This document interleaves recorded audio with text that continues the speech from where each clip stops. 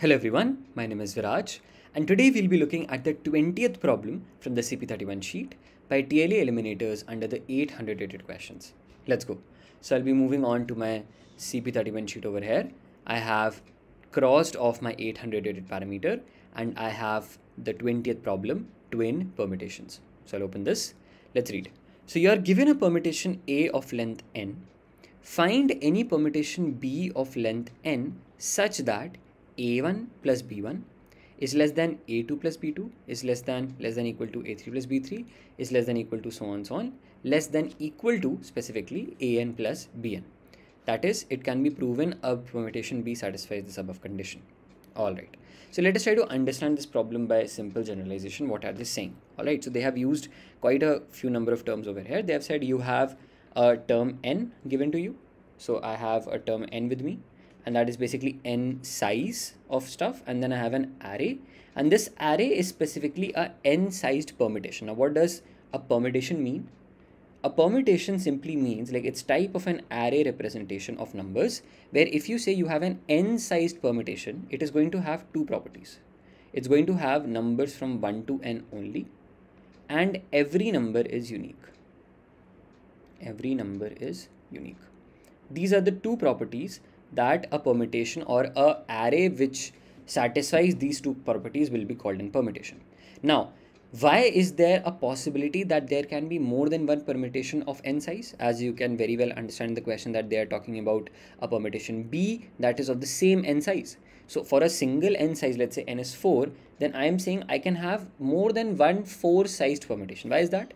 Because if you let's say count, let's say maybe an array like 2, 3, 4, 1 as a 4 size permutation, because this satisfies all the condition. It has numbers from 1 to n, and every number is unique. Every number is repeated only once.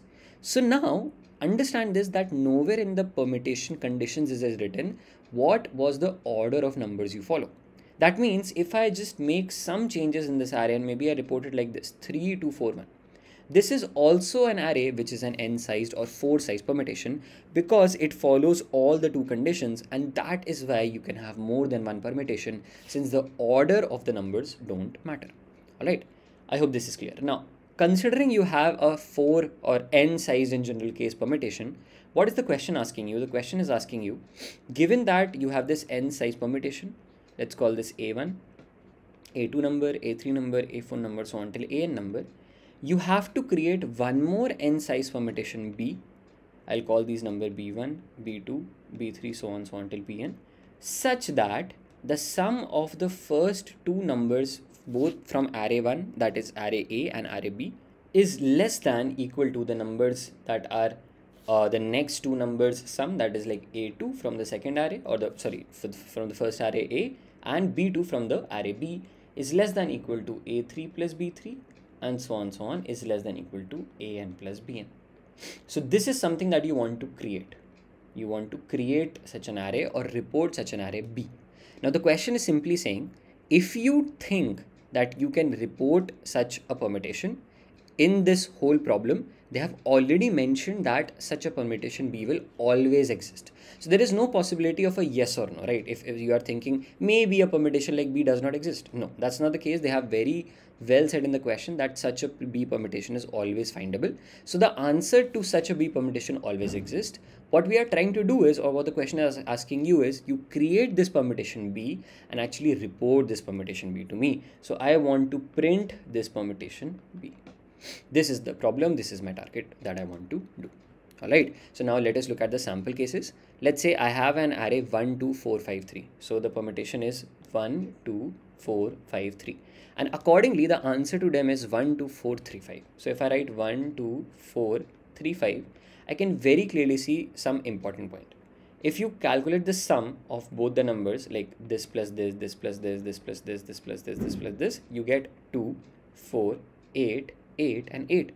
And now if you put a sign of relational sign of where what is bigger than what, then you get that 2 is less than equal to 4, is less than equal to 8, is less than equal to 8, is less than equal to 8.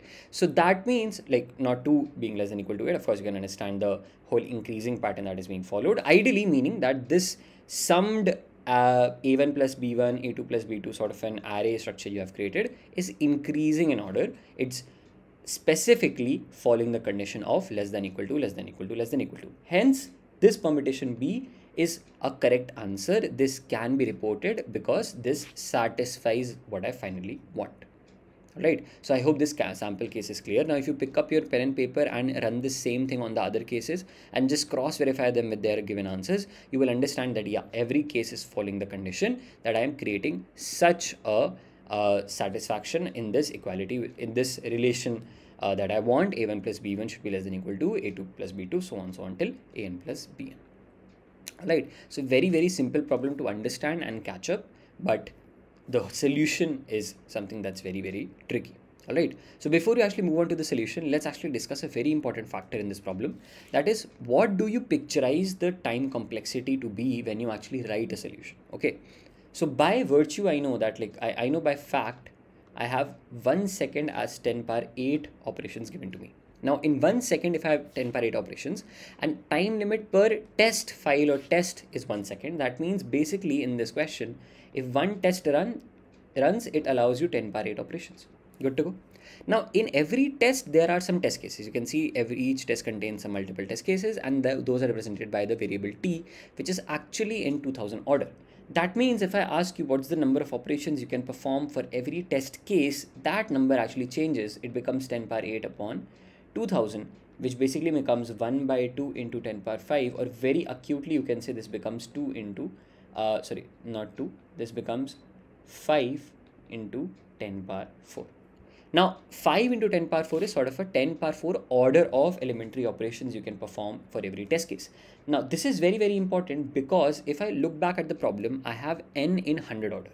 That means if n is given in 100 order, can I create a solution that runs like O of n square? Yeah, O of n square will work. Now, if I want to create a solution that is O of n cube, then n cube will not work. Like maybe if I go above of n square, it's going to not work because n square is coming something like a 10 power 4 order, 100 square, that is 10 power 4. But if I go to 10 power, like if I go to, sorry, not 100, that was 100 power 2. So that gave you 10 power 4. If I go to n cube, you will get 100 power 3, which is somewhere around 10 power 6 or exactly 10 power 6 to be specific, which is of course greater than what we discussed, 10 power 4. That means n square is sort of a good upper bound to maintain, below which I am good to go. That means if I create a solution even lower, O of n, so on to a constant time complexity, I'll all be good to go. These all solutions will work, assuming that my idea is correct. But if I go above this, even if my idea is correct, I will start getting TLE because this is where I cannot reach my final time complexity, or this is where I don't want my final time complexity to reach. Now, this is very, very important. This is an expected time complexity discussion, which is very good because I know now, before even starting the problem, what sort of a solution do I expect to make. I cannot run something that runs in n cube or above order. All right, great. Now let's come to the final problem discussion. So ideally in this problem, there is a very tricky observation that if we are able to catch, or if you're able to catch, this problem is pretty simple to understand. All right, let's try to understand this tricky sample over here. Let's say I have been given that A1 plus A2, sorry, not A1 plus A2, you say B1, A1 plus B1 is less than equal to A2 plus B2, so on. This is less than equal to AN plus BN. So let me generalize this out, right? Let me just pick up two adjacent sort of pairs of these sums that are together. Maybe I can write them as AI plus BI is basically less than equal to AI plus 1 is plus, you can say AI plus 1 plus B of I plus 1, I being a random index. Now the condition over here to understand is you are looking for less than equal to. If I ask you that, okay, you try to solve this problem, what is stopping you to make these two values equal?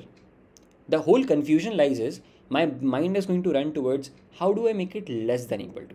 But if I tell you that because you have a less than equal to relation, you are still satisfying the whole condition that is given to you if you just make equality. That is, you don't bother about less than equal, but you only bother yourself with equal.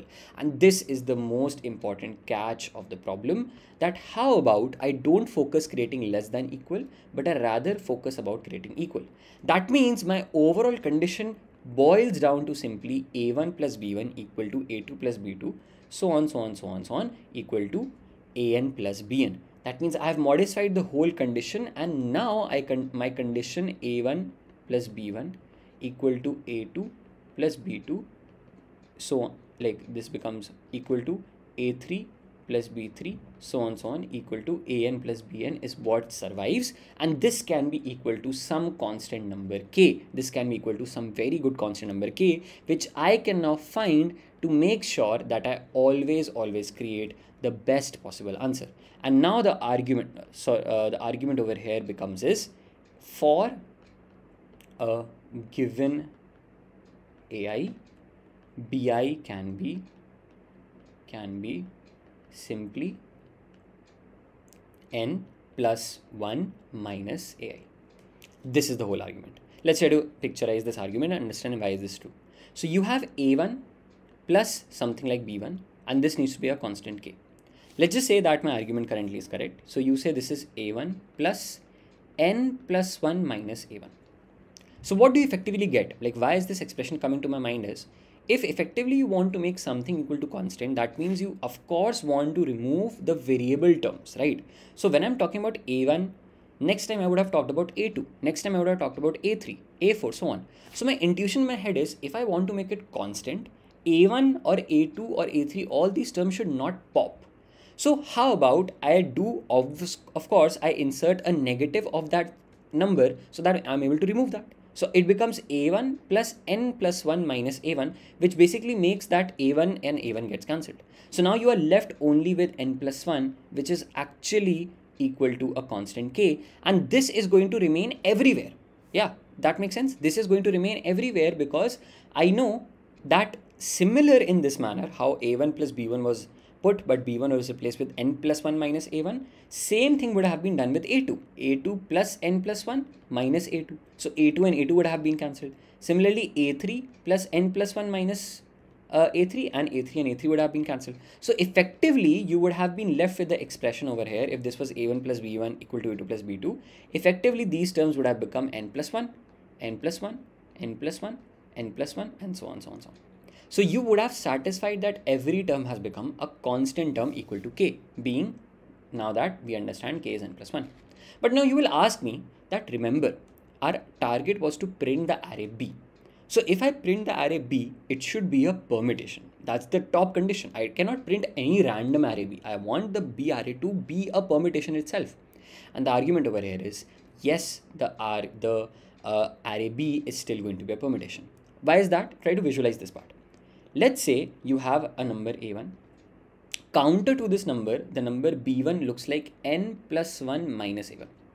Now, if you talk about any number AI, that number AI is of course greater than equal to 1, and it's less than equal to n. That's basically the range of this. Let's just say that this is the lowest possible number. Let's say this number is 1. So if this is 1, that is A1 is 1, then basically you get something like this, that is n plus 1 minus 1. So you get a number n. Let's say this AI number is some other number in this range. Let's say the number is n. So you basically get n plus 1 minus n, which basically gives you 1. So can you see this clever move that we have done over here? Depending on a value of AI, BIth value or BI value actually translates to a unique value, which is again in the range from 1 to n. That is what we took, right? If we took the lowest possible AI, we got n. If we took the highest possible AI, that is n, we got actually 1. So if for every AI, I get an opposite number, which is like the BI number, which is in the range from 1 to n, and it's also unique every time, since AI is unique every time, then doesn't that fulfill my condition of what we declared to be a permutation? That was, it should have numbers from 1 to n, and every number should be unique. Yes, it does. That's why this clever move of printing n plus 1 minus AI is what finally hits, and creating a BI number like this, and so on every BI number like this consecutively by its calculation with AI gives me a permutation B, which can be reported as my answer. Alright, so this is a very, very clever problem. First idea, rather than focusing on creating less than equal to, I focused on creating only equal to. This limited me to create only one single constant term in every summed up position, and that turned out to be n plus 1. Why? To Two reasons. First of all, of course, n plus 1 is no longer a variable term since n is constant, and plus 1 again is a constant. So n plus 1 effectively is a constant term. It is satisfying the condition. Other thing is, counteractively, it's giving me every bi number from an ai number which is within 1 to n, and since that ai number is unique, so is the bi number. That means ai number being part of a permutation generates another number bi which is again a part of permutation. That permutation is of course different than the a permutation, so it overall creates a b permutation for me which is of n size, and this is what I want to do. Alright, so very simple problem. Once you understand this whole ideology, you can pause the video, draw up some cases on your own and see that this always works, and you will be able to visualize after like 5-6 cases on your pen and copy why is this n plus 1 minus bi thing working, or n plus 1 minus ai thing working. Let's take a quick example to better visualize this. Alright, let's say I have a permutation a and I'll take n equals to 5, so I'll create a 5 size permutation. Just for example, let's say I have 3, 4, maybe 5, 1 and 2. So what do I actually want? I want a B array that is a permutation. Now, according to the formula, if we quickly calculate B array, n plus 1 is going to be, like, I'll write this, n plus 1 is going to be 6. So from this 6 value, I want every value to be subtracted, and that is going to be that corresponding bith value. That means if I calculate the array B, this is 6 minus 3 for the first place, this is 3. 6 minus 4 for the first place, 2. 6 minus 5 for the first place, 1. 6 minus 1 for the first place, 5. Now 6 minus 2 for the first place, that's 4. Now, should I ask you, do you think B is a permutation? Of course, your answer will be yes, because B has all the numbers from 1 to n, and B has all the numbers from 1 to n coming exactly once. Those are the only conditions required. Order does not matter. So A is of course a 5 size permutation, and B is also a 5 size permutation. So of course we have created a B that was required in the question, but let's go back to the condition. You wanted A1 plus B1 less than equal to A2 plus B2, so on. If I calculate individually every place's sum, A1, AI and BI to be specific, this turns out to be 6. This is 6, this is 6, this is 6, this is 6. All these 5 values are basically 6, or all these 5 places of individual together sum of AI and BI is 6. In this relation, 6 is less than equal to 6, is less than equal to 6, is less than equal to 6, is less than equal to 6. So you know that we created the B permutation. It was of course a permutation. We could see it's a permutation. Very clear example in front of me. And the condition is satisfied. That means we have cleverly deduced that yes, this formula is working, and for this example that I've shown you, this formula is actually fetching me a correct B array. Now you can pause the video, draw some more test cases, and you will understand this very cleverly that okay, yes, this formula is working. Alright, so this is the whole idea. This is the whole check of why the formula is correct. Alright, so if now the problem is clear, let's move on to the code part. It's going to be very simple. All I do over here is take the input of the test case, then I'll take the input of the array, and then I can simply print n plus 1 minus ai in a single line, keeping spaces, and change the line at the end. So I'm basically doing nothing. All the trip and trick in this problem was understanding n plus 1 minus ai, counteracting to every bi term.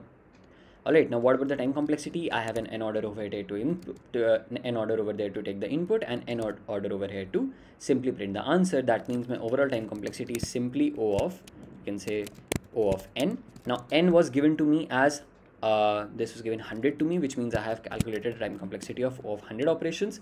Definitely this is very good to go because I wanted an upper bound of like 5 into 10 power 4 operations, so this is much lower than this. And what about space complexity? Of course you can say that the space complexity looks something like O of n, dependent on the array input that I took, which is again O of 100. So space and time both are within my boundaries, actually highly within my boundaries you can say. And since the logic is correct, I am presenting a code that's well within my boundaries. This is going to get me an accepted solution. It's going to get me the green check on the platform. So I hope you like the video. Thank you for watching.